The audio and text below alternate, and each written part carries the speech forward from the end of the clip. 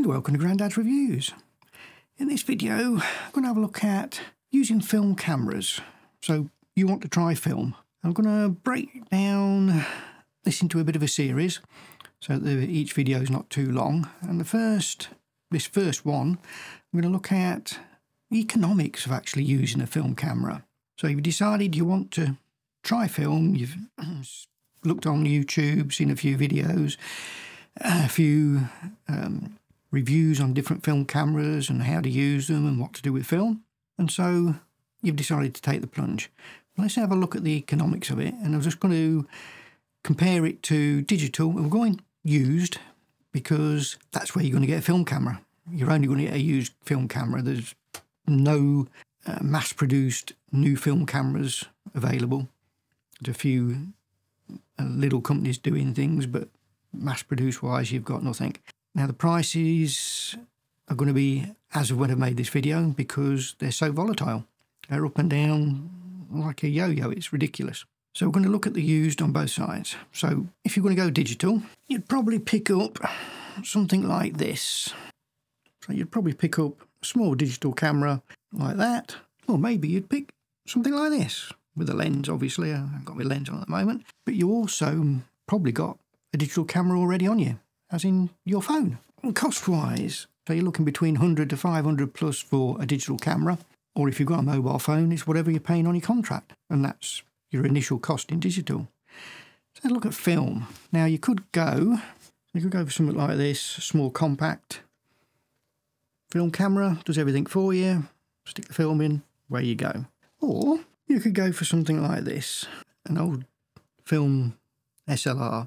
It's an Olympus OM10, thousands of them made. You can get them reasonably cheap. Well, they're always going up and down in price.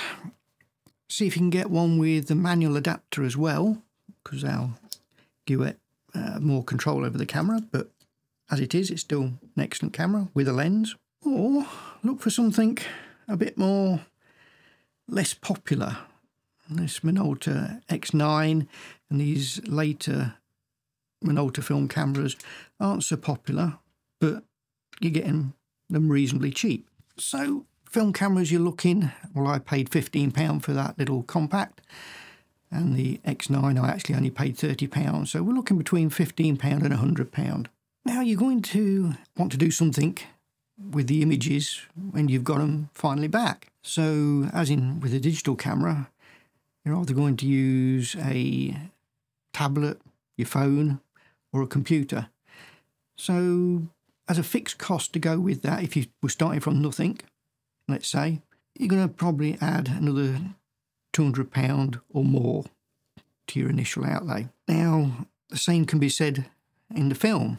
When you've got your film developed and scanned at a lab, say, you want to put it on a computer to edit them and probably upload them. And again, you're looking the same kind of price for a computer. If you're going to do a different way and just get the negatives back and scan them yourself, you're going to have to add that to it.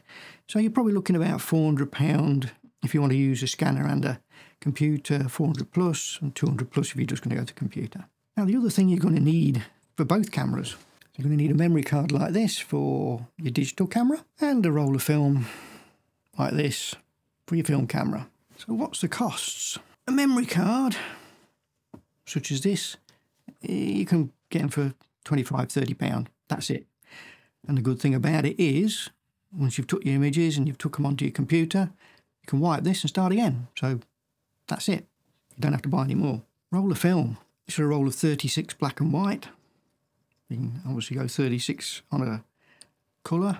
And again, a roll of 36 is the most economical way of doing it. So you'll be looking at per image. So each 36 image is going to cost you between 14 pence and 20 pence for a roll of 36. So a roll of 36, each one image on there will cost you between 14p and 20p. Now you can't obviously erase and start again, so each roll is going to cost you that. You then have to send it away to be developed. So if you send it away to be developed, it's about the same again, so another 14 to 20p per image to have it developed. If you develop it at home, it's going to cost you about 5p, but you're going to have to spend initially another £100 on developing equipment, and then you've got the ongoing cost of the chemicals, which makes it 5p per image to develop this roll.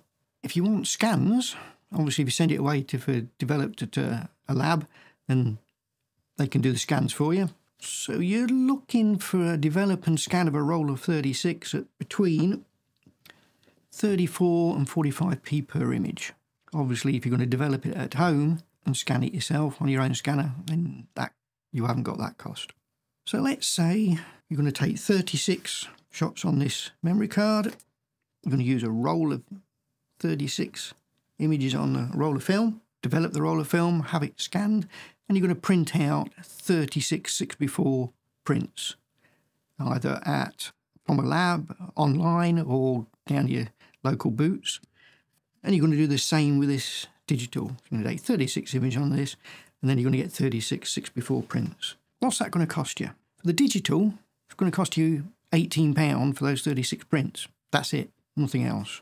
If you send it away to a lab for a develop, scan and print, you're looking at £39 per roll. So for those 36, £39. If you develop and scan at home and then have them printed, it's going to cost you £27. But more than likely, you're not going to produce prints, even on your digital camera. You're just going to put them up on social media, and that's it. So you've got no cost at all on the digital. You've done all the initial outlay. You just put them on the computer and send them up. It doesn't cost you anything to put them online. To do it with a film, so if you have the film dev'd and scanned and you just put them online, it's going to cost you £21 for that roll of 36. But if you dev and scan them as yourselves and put them online, you're not going to print, it's only going to cost you £9. So there's a big saving there. There's not a big saving if you're doing a print, but if you're just going to put them online, there's a bigger saving. But that's an ongoing cost. With the digital, you're just going to wipe that card, you're going to put more images on, wipe it, and it's not going to cost you any more. But with the film camera, every time you shoot a roll, it's going to cost you.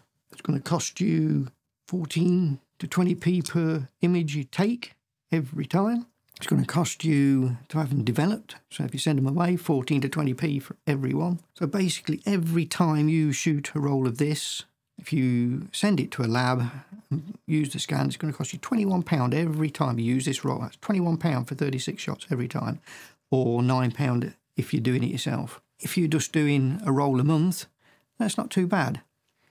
If you really, let's say, trying to learn, you're going to go through quite a few of these rolls. Could be costing you, say you go out every week, £20 a week for one roll of film. So yes, I think getting into film photography is a great way to learn photography. It certainly slows you down compared to digital, because you have to think about each frame and the fact that it's costing you money for each frame. But it's not very economical. It's not cheap, so please be aware of that. So if you enjoyed the video, give it a thumbs up. That helps the channel. If you want to see more videos like this, hit that subscribe button. And until next time, see you later.